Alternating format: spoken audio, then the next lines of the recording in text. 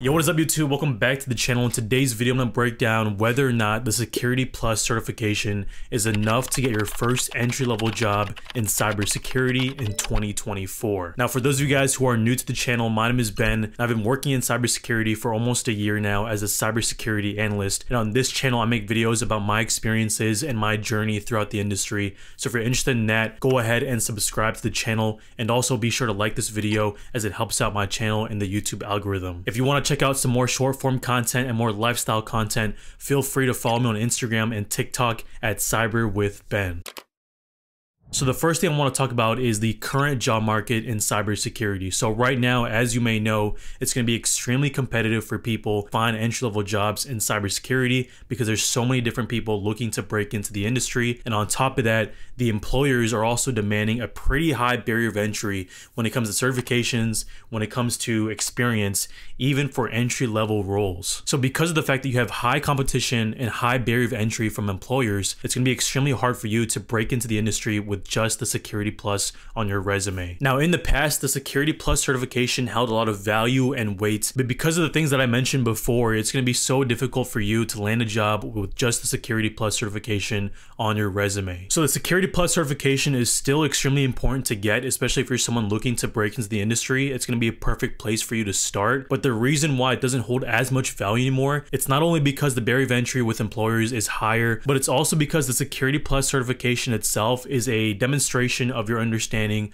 of a bunch of foundational concepts in cybersecurity. So the Security Plus tests you on a wide range of topics in cybersecurity, but it doesn't go in depth at all. And the reason why that can be a hindrance when it comes to applying for cybersecurity jobs is that the Security Plus is so wide and it covers a wide range of topics. And a lot of times these job openings in cybersecurity are going to be hiring for specific roles and niches in cybersecurity that the Security Plus doesn't even cover or doesn't go in depth. And that's why employers are looking for more experience and more advanced level certifications than just the Security Plus. On top of that, the Security Plus is known to be a theoretical exam where it's multiple choice and doesn't actually teach you any hands-on skills, which is one of the other reasons why the Security Plus may be not enough for 2024 employers. Now, just to expand on just talking about the Security Plus certification, a lot of employers right now in the current job market are looking for hands-on experience rather than just certifications like the Security Plus. And what I mean by this is that entry-level job postings are looking for applicants that have some form of hands-on experience, like internship experience, hackathon, and CTF experience,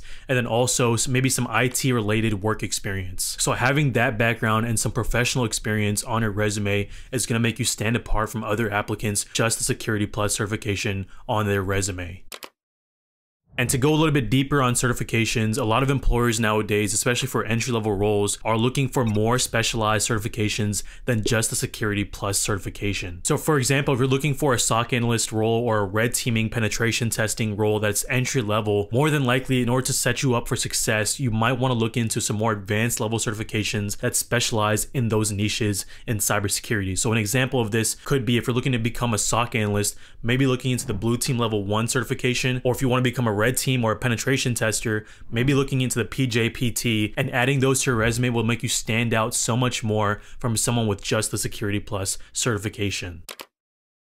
And lastly, one underrated skill that seems to be overlooked in the cybersecurity industry is going to be your interviewing skills and your soft skills. So no matter how many certifications you have, whether you have the Security Plus, whether you have a bunch of more advanced level certifications, if you don't have soft skills and you don't have interviewing skills, you're not going to be able to get any entry-level job in cybersecurity. When companies are interviewing for these entry-level roles, they're going to be looking out for soft skills just as much as they are looking for technical skills. And what I mean by this is that these companies are going to be looking out for different soft skills and your skill level at them. So for example, they're going to be looking at your communication skills, so how well you're able to articulate and share your thoughts. They're going to be looking at your teamwork skills, so how well you're going to be able to adapt and work with others. They're going to see if you're a cultural fit with the company and see if your values align with theirs. And then lastly, they're going to get a gauge of your problem solving and critical thinking skills. So while you're studying for different certifications and you're getting your technical skills sharper, make sure you do not neglect your soft skills, and make sure you also practice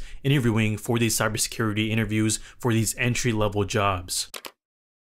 So overall, I'd say the Security Plus certification is not enough to get an entry-level cybersecurity job in 2024. The barrier of entry for cybersecurity jobs in 2024 has gotten a lot higher, and employers are looking for people with more experience, higher level certifications, and also good communication skills. And a lot of people who are looking to break into cybersecurity often see the Security Plus certification as the final boss and the final destination in order to get a job in cybersecurity. But right now, in this current job market and this industry, you're gonna have to see it as a starting point of your learning journey. So get the Security Plus certification, but don't stop there, and use it as a starting point and start branching out and getting more advanced level certifications, or using the Security Plus as a way for you to get some more hands-on experience in cybersecurity. So looking to leverage your Security Plus certification to get maybe your first IT role, your first internship, and therefore continuing to build your resume for eventually getting that full-time cybersecurity entry-level job. With that being said though guys, that is going to wrap it up for this video. If you guys enjoyed it, please go ahead and like the video for the YouTube algorithm,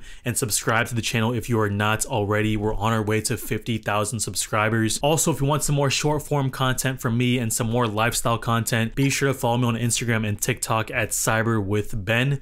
With that being said though guys, thank you so much for watching, and I'll catch you guys in the next video. Peace.